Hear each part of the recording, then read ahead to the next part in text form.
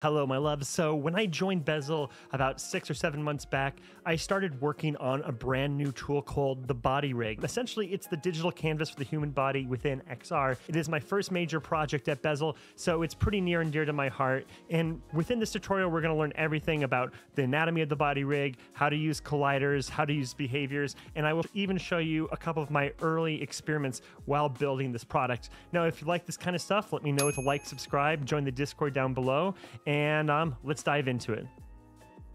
Okay, so here we are in a brand new scene, and to dive into a rig and explain it a little bit, let's start off by going up here to objects, go all the way down here. It says human rig, or else you can type rig, and I'm just going to be placing it at 0. And as you see right now, we have a little guy here. Essentially, what this rig is, it's an embodiment of the human body for us to control and build upon. And what do I mean by that? Well, to tell that tale, let's dive into the anatomy. So if I look at Body Rig 1 up here, I'm going to open it up.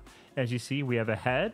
And if we open the head, we have Body Rig camera. And this will be the primary camera we start the scene with. So if I exit out of here, and if I go to start view, it says Body Rig camera. So it's going to automatically default to that. So when you put on your headset, you will see through this camera. The next thing we have here is the left hand and the right hand.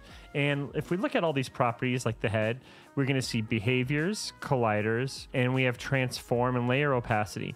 Now we're going to have an update soon on the side panel, so some of these things may not show up here. Don't worry, you can't really control them anyway. So if we make our way down and we see left hand, we will also see here HMD input, Quest 2, Quest Pro, hands, and these are just the input devices for now, and it will also have behaviors and colliders. Now let's go up to the rig real quick, and we will then see the ability to change the height. So right now I'm around 1.6 meters. If I can bring that down to 1.4, I can bring that up to 2 meters, and this will change the height of your avatar, so to speak, within a headset. So I'm just going to keep it at 1.6. Next thing is that we have the HMD input. So basically, this is just going to show you in the editor what controller that you could be using. Now, when you go into headset, it will automatically pair you with the right controllers, regardless if they are listed here or not. But these are just here for preview. So if I click Quest Pro, you will see these Quest Pro controllers. If I click hands, you will see these hand controllers. Now, I am going to keep them on hands. And as you see right now, these hands are positioned in a very specific way. And we will talk about that here in a second. But essentially, you can design on these hands. You can design on the head. So let's jump out real quick. Okay, so we have our human rig. So let's talk about parenting objects to your human rig.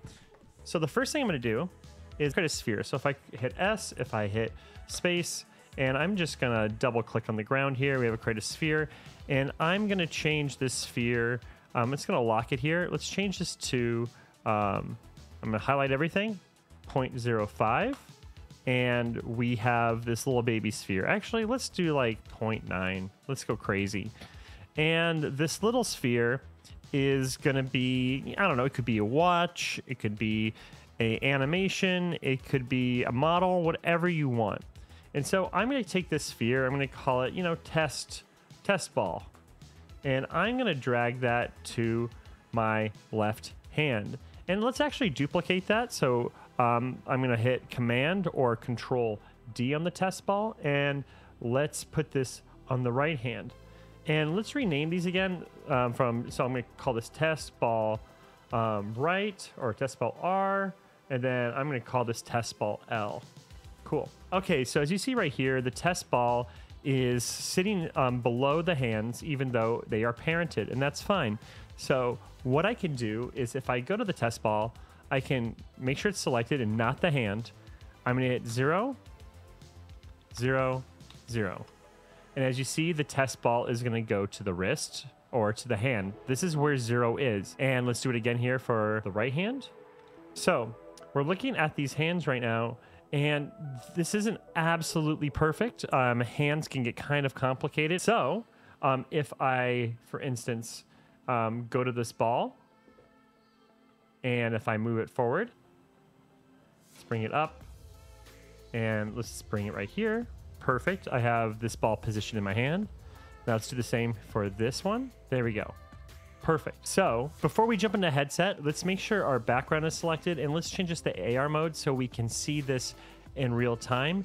And to make sure we don't see these white little alien hands, let's go back to the rig. And if you look right here, it says show system input in headset. So if I basically turn that off, what that's going to do is that the hands or any controllers you use will be hidden. Okay, so with augmented reality set, and because we toggled off show system input in headset, let's try this out. Okay, cool. Okay, as you see here, I have both of these spheres attached to my hands.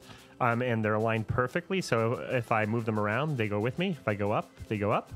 If they go down, they go both down. If I move them side to side. And again, these can be whatever you want them to be. Okay, with that, let's dive into the next step, which is colliders. Okay, so as I said, we're going to be using colliders here. Now, if you don't know what colliders are, don't worry. I have an entire video coming, and when it comes out, it will be up here. So if you're interested about how to use them and all the basics, that will be provided. Instead of getting too deep into the weeds, what I want to do is that I want to create the ability for when this sphere enters this sphere, I want them to change colors. And when I pull my hands away, I want them to change back to white. Now, to make this a little bit easier, I'm just going to grab this sphere, add it to the hand, because I can't select multiple things as of now, working on it. So with these two selected, I am going to go over to colliders, and I'm going to switch both of them to sphere. And automatically, the collider, which is essentially this invisible force field, will appear around the object. And if you dive into here, you can say auto size. Now you can make these colliders as big as you want, as small as you want, but by default, they are set to auto size. So no matter how big these spheres get, this invisible force field that will detect if something enters or exits it will grow with it. But let's dive into the magic of this. So if I click this prototype area, with both of these selected, you're going to see this 2 state, which represents I have 2 things selected. And I'm going to go over here to this green little dot. I'm going to drag over, and then it's going to say state 1. So now I'm going to call this color. And then I'm going to go to this little arrow here, click this, and I'm going to go to pointer down, and I'm going to say enter. Now, I haven't done anything yet with this color, so actually let's do that. Sorry for getting a little bit distracted. So I'm going to go here, and I'm going to change the material for this in color to red. Let's go back. Now, I'm going to change this collider enters duration to 0. And what it's basically saying is that when a collider, or this collider, because they're both selected, enters any other collider, make the transition. You can get complex with this, but for right now, this is all we need to know. So then I'm going to go here, I'm going to grab this dot, and I'm going to change this to 0. And then I'm going to change this to collider exit. Perfect. So when these colliders exit each other, they will go back to white. So let's jump into headset and see how that looks, shall we? Okay, with our spheres here, let's bring them together and see if they collide. They do. So red, white, red, white. Now let's reach around and see if it triggers perfect. Now, as you can see here, it's super reactive. And when we get super, super close, they are extra precise. Perfect. Now, with that out of the way, let's look at behavior, shall we? Okay, so that's really, really powerful, but we have one more thing up our sleeves, and that is another behavior called follow.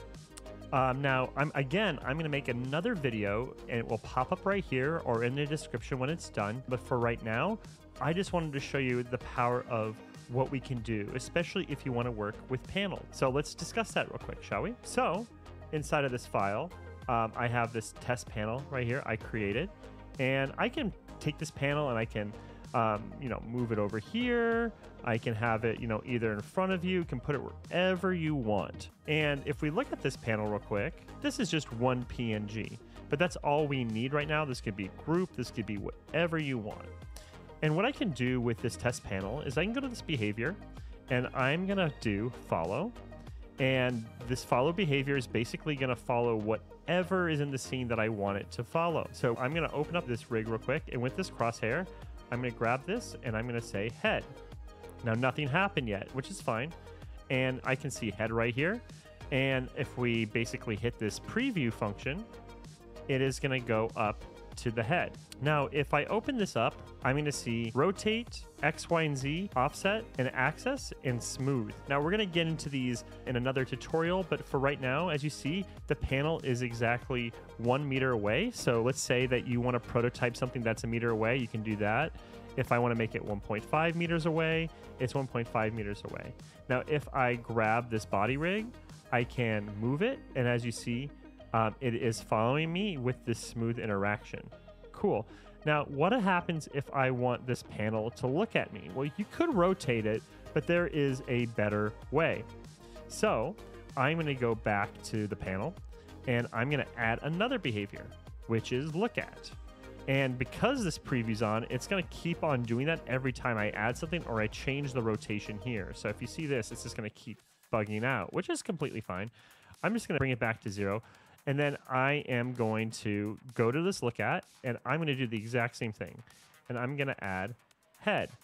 Now, nothing happened here, and that's because the axis of look at is not set properly. So if I go to test panel, I can go back here to behaviors, look at, and what I'm going to do is I have all of these little parameters I can change, you know, tilt and axis, but I'm just going to change the axis to Y. Now, as you see, it's looking at my head. Let's move around this real quick.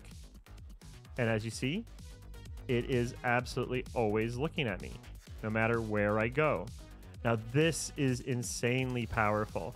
So if I walk around the room, if anything like that, it will be locked to my head.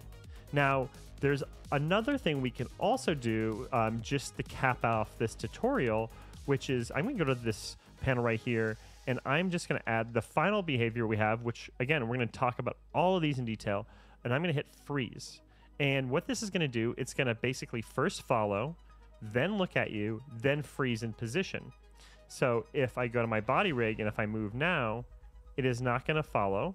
If I rotate, it's not going to do anything, because what it's doing is that this is basically sampling all of these things and then freezing. So if I disable it, I can then move my body rig any way I want. Now, the power of this is that when you have all of these things combined with different states, you can animate these on or off, on or off. So if, for instance, you spawn a panel in front of you, you can have it there without it following your head, or you can, you know, kind of freeze follow position and keep look at if you want. This gets very complex, but it's also very, very powerful.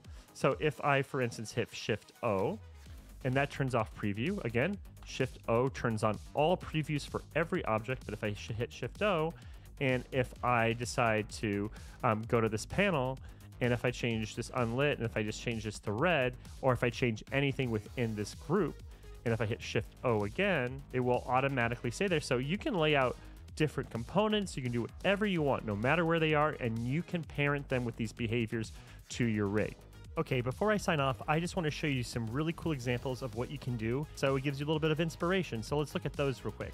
Okay, let's start this one off with Beat Saber. Now, this is a relatively easy thing to do, and as you see, there's no colliders on the boxes, but if you attach them, you could have the boxes explode when you hit them. The only thing you need is a couple of models of lightsabers in your hands, throw all these boxes within a group and move it, and there you go. Okay, on to the next one. Now, keeping with the game theme, here's some whack-a-mole. As you see, we have two mallets attached to our hands. We have a bunch of colliders on each button, so every time we hit it, we're gonna have the balloons expand, and we have this nice little text trick.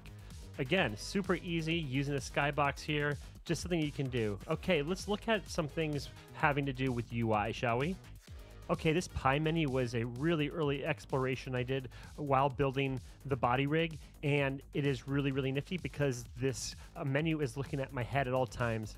It's really, really easy to do with this little hand collider, and if you look in templates, I have that already built out for you, so you should check that out as well. Okay, on to the final demo. Okay, to finish things off, I want to show you what you can do with the mixture of hands, animation, and colliders. So as you see, I can spawn this fire from my hand, and with the other hand, which has a collider on it, I can stomp it out. As you see, it's gone. Okay, now this is relatively easy to do, and with my hand template, you should be able to complete this between 1 to 5 minutes. Awesome, let's jump back in the bezel so I can say my goodbyes. Okay, so that is the human rig. Now, I built this thing for you guys to make it as simple as possible to experiment with controlling the human body in XR, so I hope you enjoy it. Now, if you like this kind of content, let me know with a like, subscribe, and I'm super excited to see what you guys build, so please join the Discords down below. And until next time, everyone, take care and plus minus.